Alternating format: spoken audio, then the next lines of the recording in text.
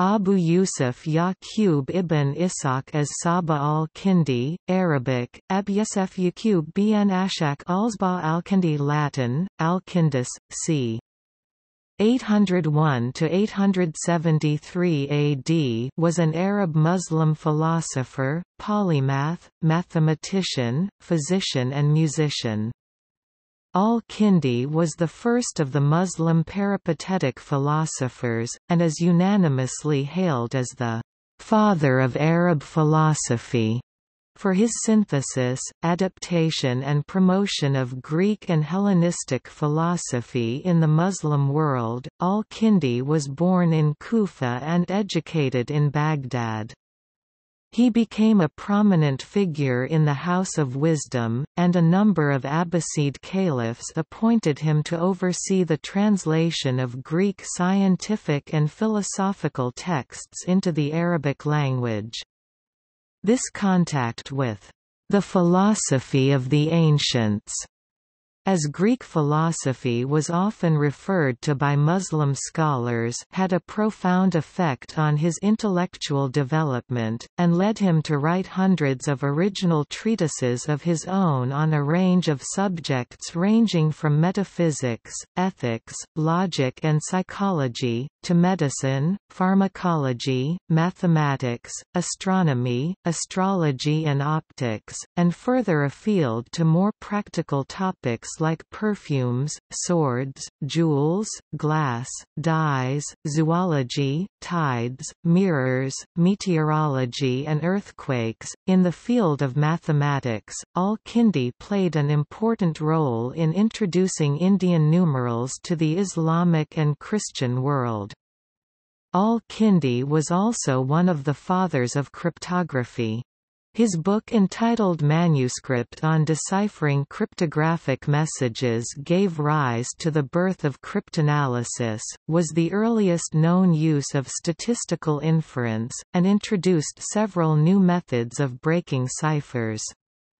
Using his mathematical and medical expertise, he was able to develop a scale that would allow doctors to quantify the potency of their medication. The central theme underpinning Al-Kindi's philosophical writings is the compatibility between philosophy and other orthodox Islamic sciences, particularly theology. And many of his works deal with subjects that theology had an immediate interest in. These include the nature of God, the soul and prophetic knowledge. But despite the important role he played in making philosophy accessible to Muslim intellectuals, his own philosophical output was largely overshadowed by that of al-Farabi, and very few of his texts are available for modern scholars to examine.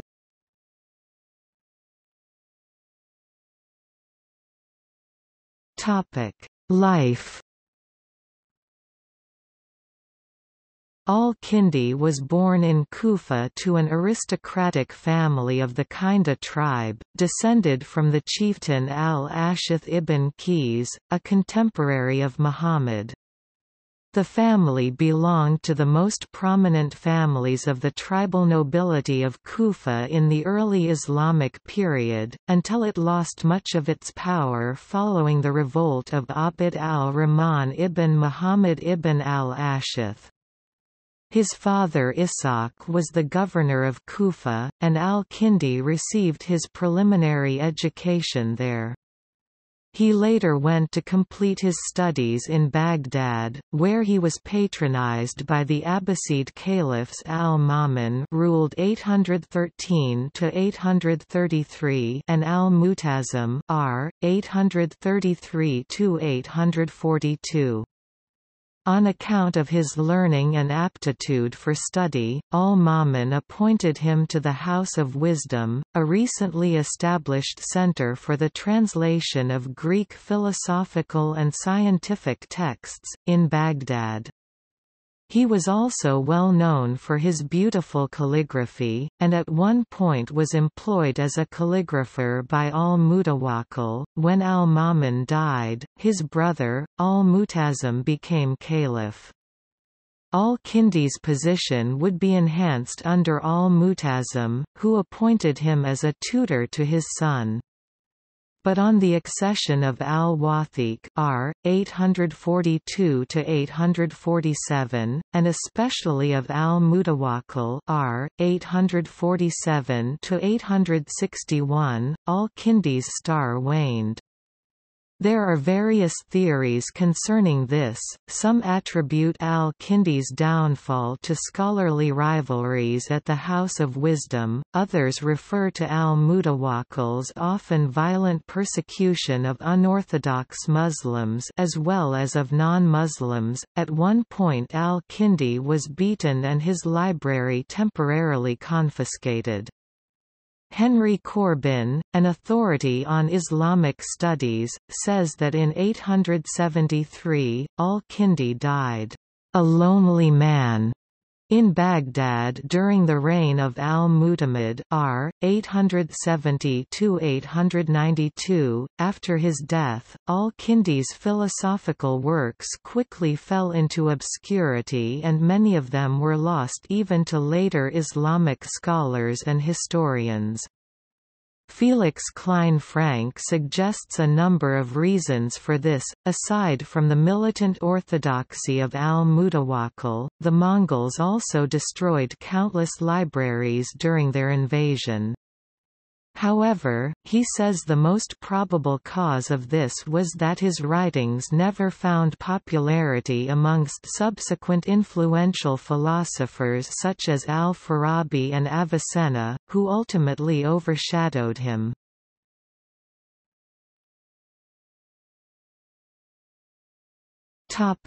Accomplishments.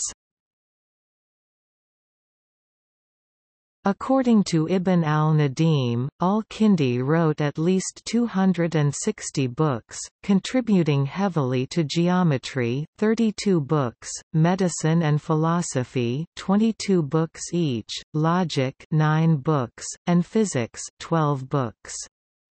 Although most of his books have been lost over the centuries, a few have survived in the form of Latin translations by Gerard of Cremona, and others have been rediscovered in Arabic manuscripts. Most importantly, 24 of his lost works were located in the mid-20th century in a Turkish library.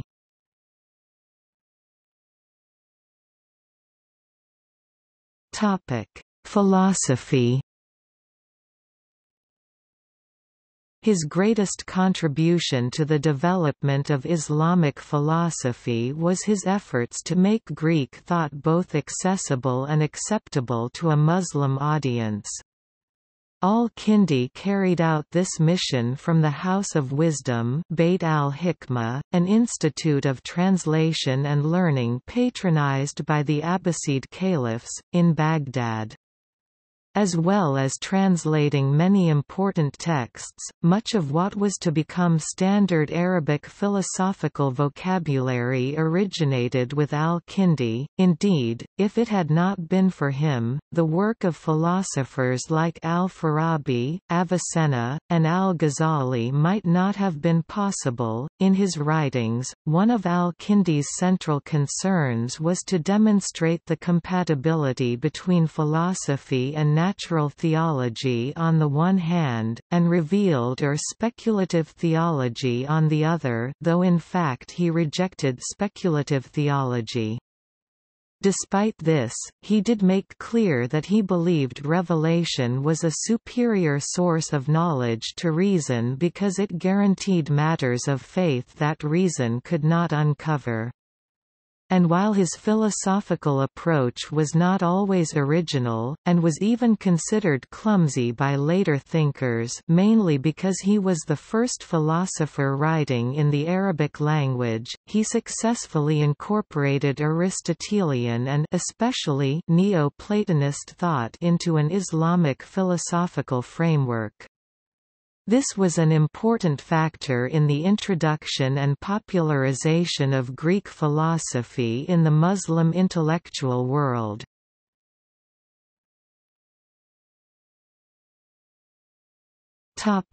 Astronomy. Al-Kindi took his view of the Solar System from Ptolemy, who placed the Earth at the center of a series of concentric spheres, in which the known heavenly bodies the Moon, Mercury, Venus, the Sun, Mars, Jupiter, and the stars are embedded. In one of his treatises on the subject, he says that these bodies are rational entities, whose circular motion is in obedience to and worship of God. Their role, Al-Kindi believes, is to act as instruments for divine providence.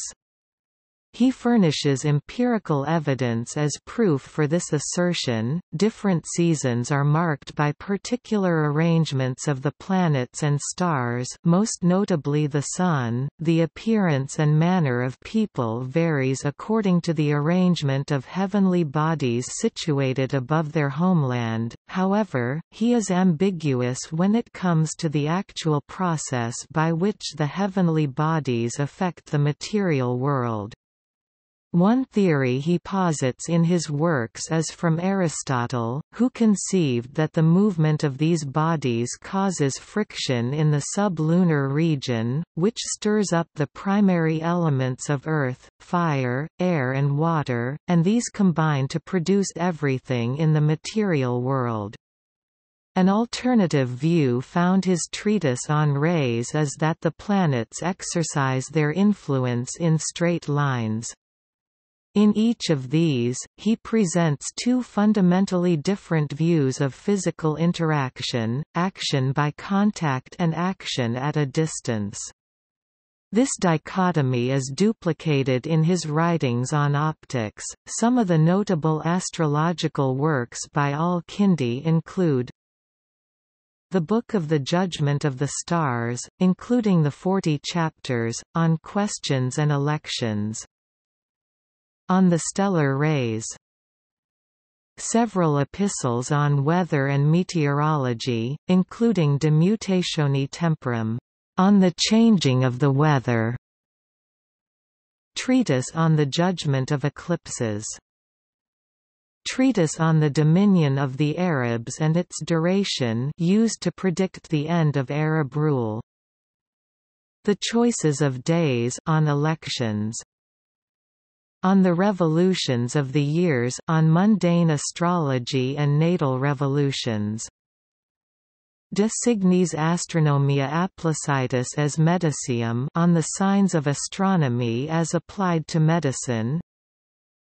Treatise on the spirituality of the planets.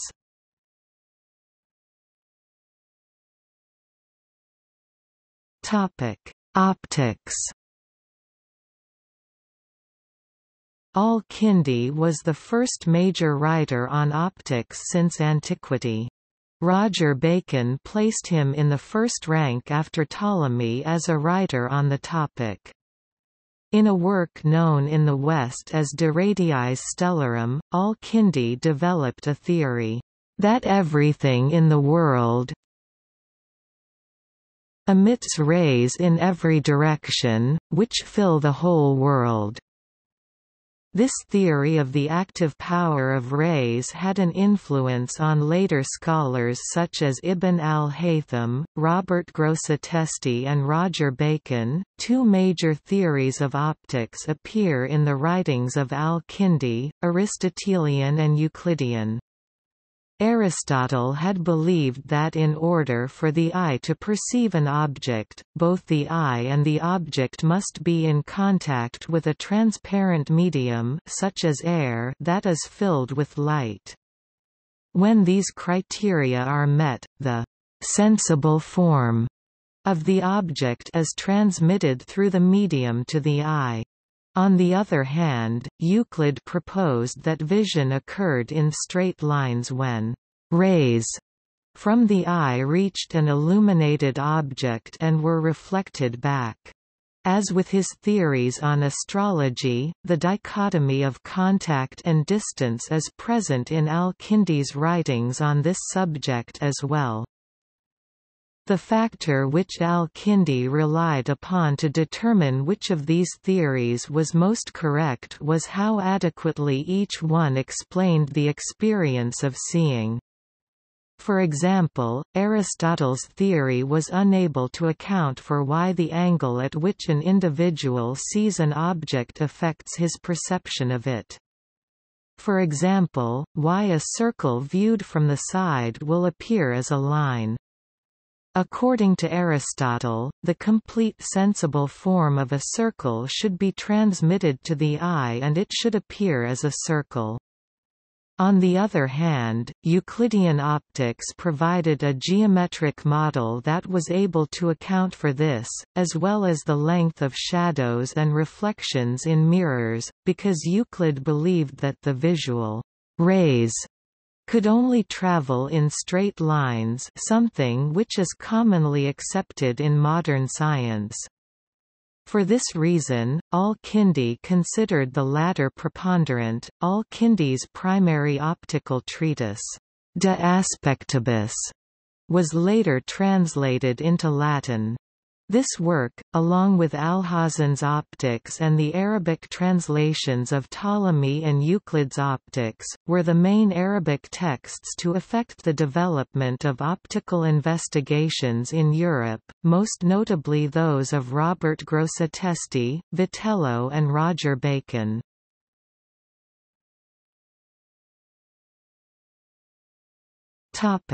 Medicine. There are more than 30 treatises attributed to Al-Kindi in the field of medicine, in which he was chiefly influenced by the ideas of Galen. His most important work in this field is probably De Gradibus, in which he demonstrates the application of mathematics to medicine, particularly in the field of pharmacology. For example, he developed a mathematical scale to quantify the strength of drug and a system, based the phases of the Moon, that would allow a doctor to determine in advance the most critical days of a patient's illness. According to Plinio Prioreschi, this was the first attempt at serious quantification in medicine.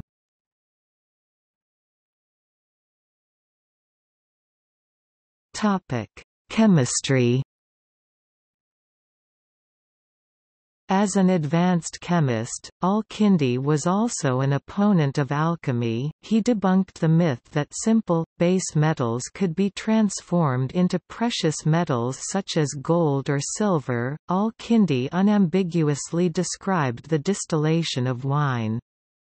In a book titled as Kitab al-Tarafuq fi al-Itr, the Book of the Chemistry of Perfume and Distillations, he says, after describing the method and apparatus needed for distillation, in this way one can distill wine using a water bath, and it comes out the same color as rose water. Also in the same book, he describes the distillation process for extracting rose oils, and provides the recipes for 107 different kinds of perfumes.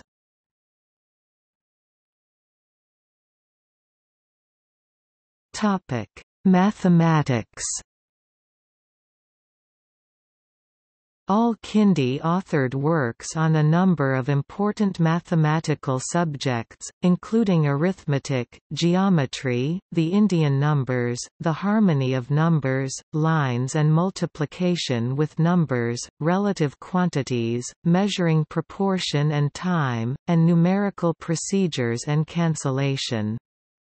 He also wrote 4 volumes, on the use of the Indian numerals, Ketab fi Istimal al-Adad al-Hindi, which contributed greatly to diffusion of the Indian system of numeration in the Middle East and the West. In geometry, among other works, he wrote on the theory of parallels.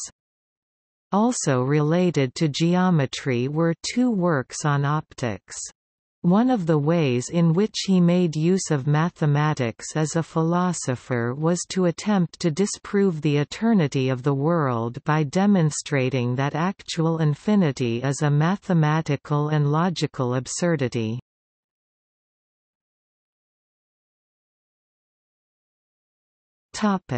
Cryptography. Al-Kindi is credited with developing a method whereby variations in the frequency of the occurrence of letters could be analyzed and exploited to break ciphers, i.e. cryptanalysis by frequency analysis. His book on this topic is Risala fi Istikhraj al-Kutab al-Mu'amma, Arsalt fi Astkhraj al-Kbi al-Mat, literally, on extracting obscured correspondence, more contemporary, on decrypting encrypted correspondence. In his treatise on cryptanalysis, he wrote, "One way to solve an encrypted message, if we know its language, is to find a different plaintext of the same language long enough to fill one sheet or so, and then we count the occurrences of each letter. We call the most frequently occurring letter the first, the next most occurring letter the second, the following most occurring letter the third, and so on, until we account for all the different letters in the plaintext sample. Then we look at the cipher text we want to solve and we also classify its symbols. We find the most occurring symbol and change it to the form of the first letter of the plaintext sample, the next most common symbol is changed to the form of the second letter, and the following most common symbol is changed to the form of the third letter, and so on, until we account for all symbols of the cryptogram we want to solve.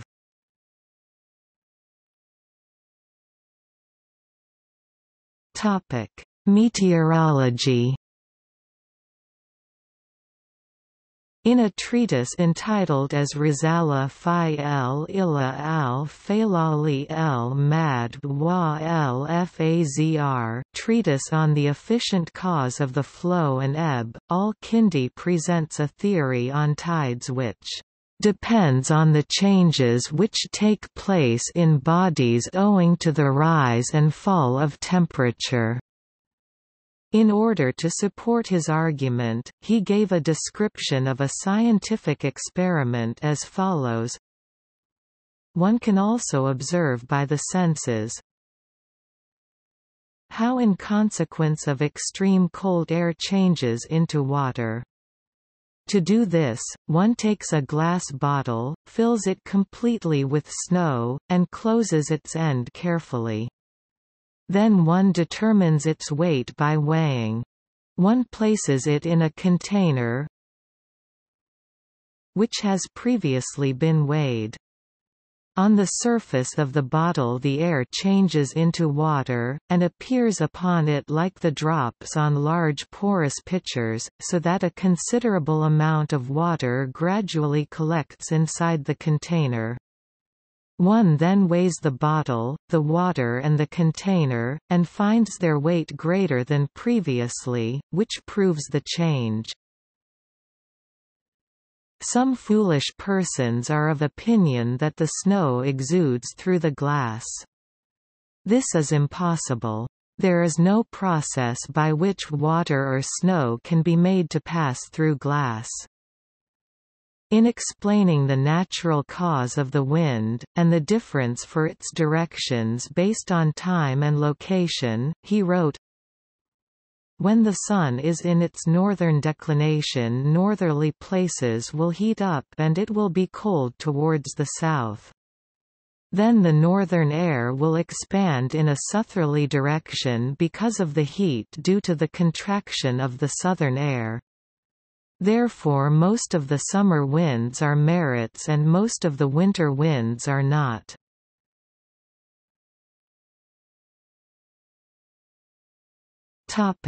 Music theory. Al-Kindi was the first great theoretician of music in the Arab Islamic world. He is known to have written 15 treatises on music theory, but only 5 have survived. He added a fifth string to the ud. His works included discussions on the therapeutic value of music and what he regarded as cosmological connections of music.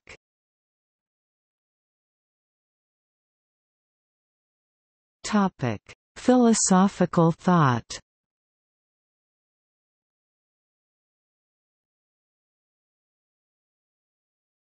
Topic: Influences. While Muslim intellectuals were already acquainted with Greek philosophy, especially logic, Al-Kindi is credited with being the first real Muslim philosopher. His own thought was largely influenced by the Neo-Platonic philosophy of Proclus, Plotinus and John Philoponus, amongst others, although he does appear to have borrowed ideas from other Hellenistic schools as well. He makes many references to Aristotle in his writings, but these are often unwittingly reinterpreted in a Neo-Platonic framework. This trend is most obvious in areas such as metaphysics and the nature of God as a causal entity. Earlier experts had suggested that he was influenced by the Metazoite school of theology, because of the mutual concern both he and they demonstrated for maintaining the singularity tawhid of God. However, such agreements are now considered incidental, as further study has shown that they disagreed on a number of equally important topics.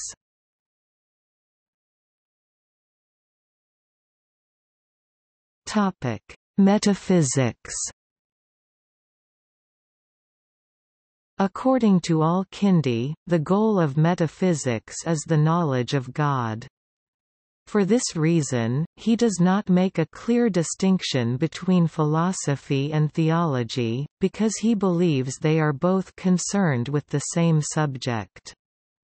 Later philosophers, particularly Al-Farabi and Avicenna, would strongly disagree with him on this issue, by saying that metaphysics is actually concerned with being qua being, and as such, the nature of God is purely incidental. Central to Al-Kindi's understanding of metaphysics is God's absolute oneness, which he considers an attribute uniquely associated with God and therefore not shared with anything else.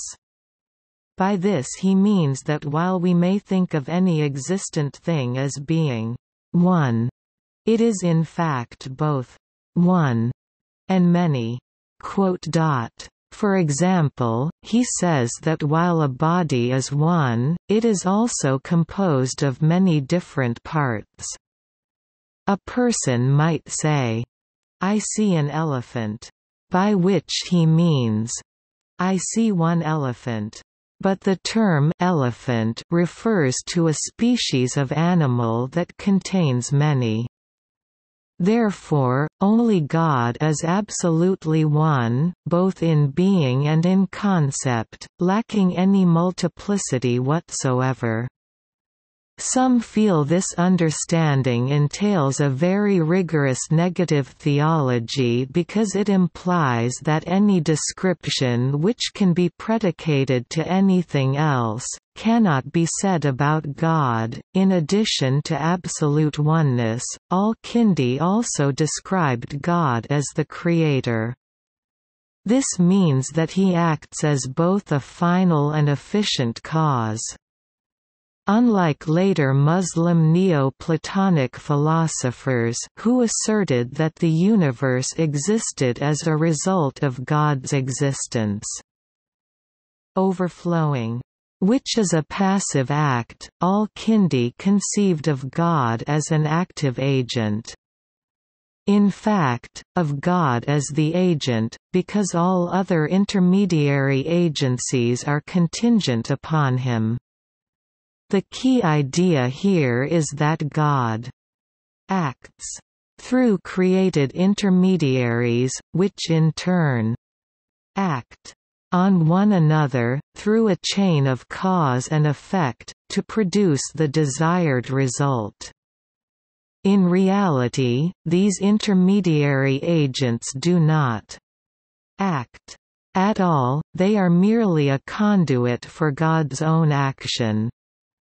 This is especially significant in the development of Islamic philosophy, as it portrayed the first cause and unmoved mover of Aristotelian philosophy as compatible with the concept of God according to Islamic revelation.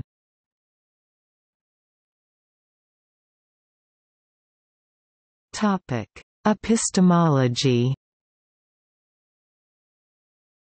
Al-Kindi theorized that there was a separate, incorporeal and universal intellect known as the first intellect. It was the first of God's creation and the intermediary through which all other things came into creation. Aside from its obvious metaphysical importance, it was also crucial to Al-Kindi's epistemology, which was influenced by Platonic realism. According to Plato, everything that exists in the material world corresponds to certain universal forms in the heavenly realm. These forms are really abstract concepts such as a species, quality or relation, which apply to all physical objects and beings. For example, a red apple has the quality of redness, derived from the appropriate universal. However, Al-Kindi says that human intellects are only potentially able to comprehend these. This potential is actualized by the first intellect, which is perpetually thinking about all of the universals. He argues that the external agency of this intellect is necessary by saying that human beings cannot arrive at a universal concept merely through perception. In other words, an intellect cannot understand the species of a thing simply by examining one or more of its instances. According to him, this will only yield an inferior, sensible form, and not the universal form which we desire. The universal form can only be attained through contemplation and actualization by the first intellect. The analogy he provides to explain his theory is that of wood and fire. Wood, he argues, is potentially hot, just as a human is potentially thinking about a universal, and therefore requires something else which is already hot, such as fire, to actualize this. This means that for the human intellect to think about something, the first intellect must already be thinking about it. Therefore, he says that the first intellect must always be thinking about everything. Once the human intellect comprehends a universal by this process, it becomes part of the individual's acquired intellect, and can be thought about whenever he or she wishes.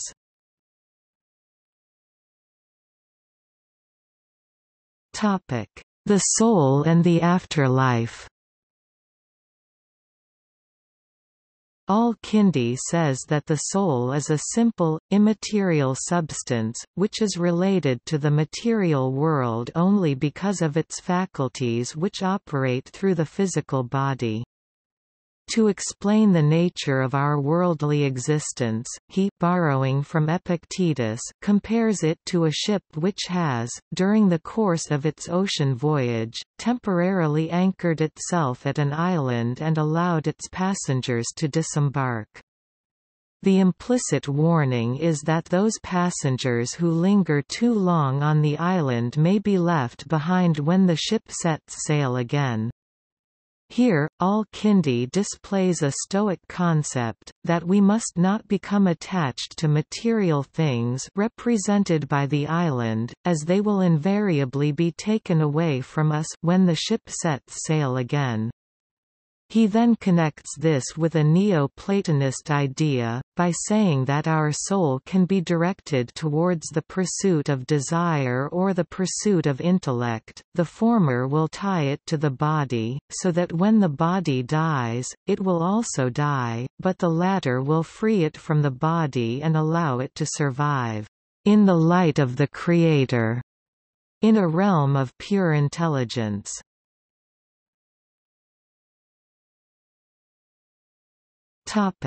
The relationship between revelation and philosophy. In the view of Al-Kindi, prophecy and philosophy were two different routes to arrive at the truth. He contrasts the two positions in four ways. Firstly, while a person must undergo a long period of training and study to become a philosopher, prophecy is bestowed upon someone by God.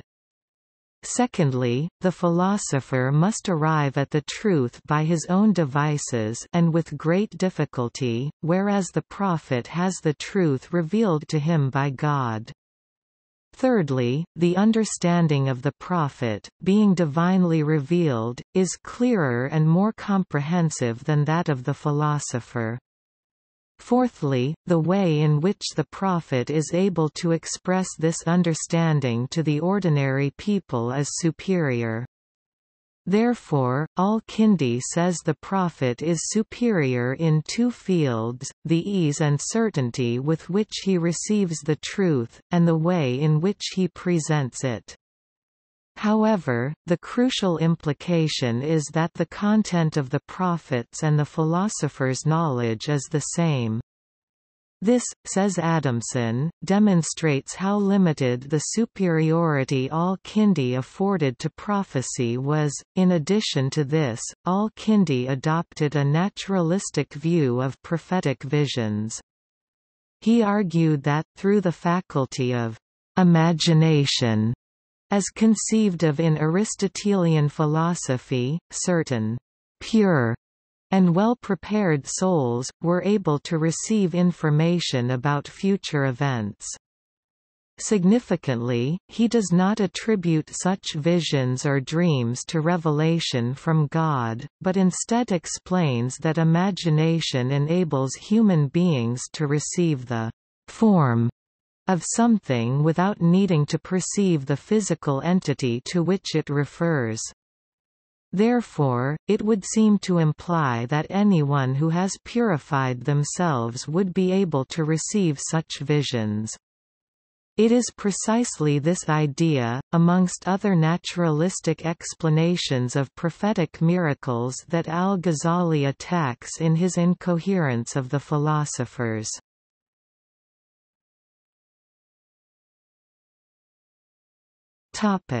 Critics and patrons.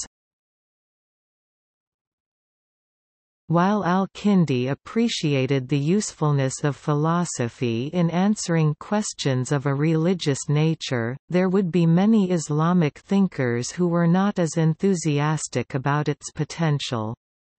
But it would be incorrect to assume that they opposed philosophy simply because it was a foreign science.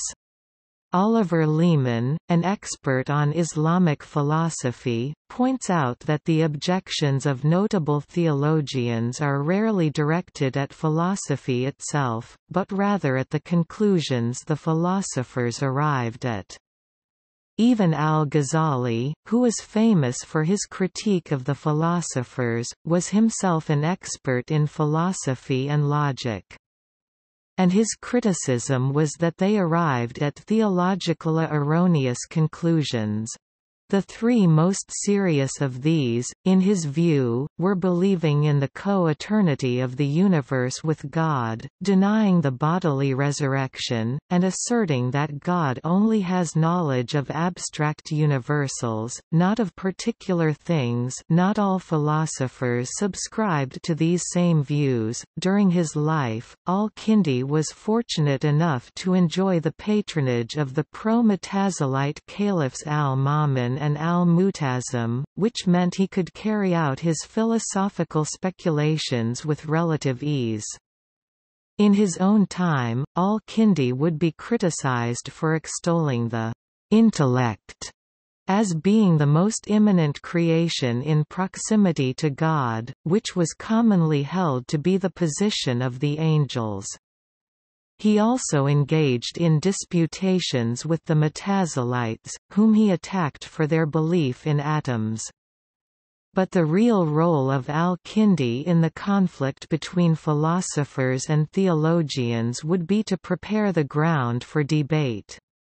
His works, says Deborah Black, contained all the seeds of future controversy that would be fully realized in al-Ghazali's Incoherence of the Philosophers.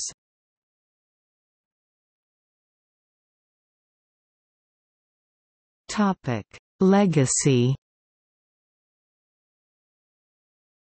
Al-Kindi was a master of many different areas of thought and was held to be one of the greatest Islamic philosophers of his time. His influence in the fields of physics, mathematics, medicine, philosophy and music were far-reaching and lasted for several centuries.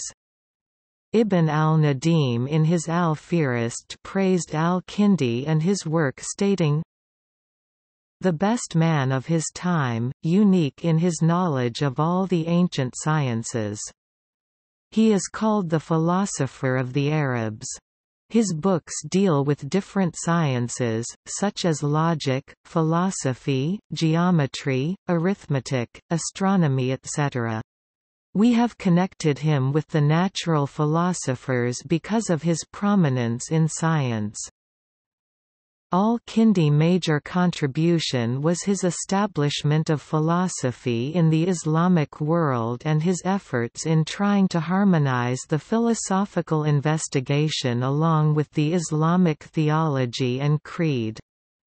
The philosophical texts which were translated under his supervision would become the standard texts in the Islamic world for centuries to come, even after his influence has been eclipsed by later philosophers. Al-Kindi was also an important figure in medieval Europe. Several of his books got translated into Latin, influencing Western authors like Robert Grosseteste and Roger Bacon. The Italian Renaissance scholar Girolamo Cardano (1501–1575) considered him as one of the 12 greatest minds.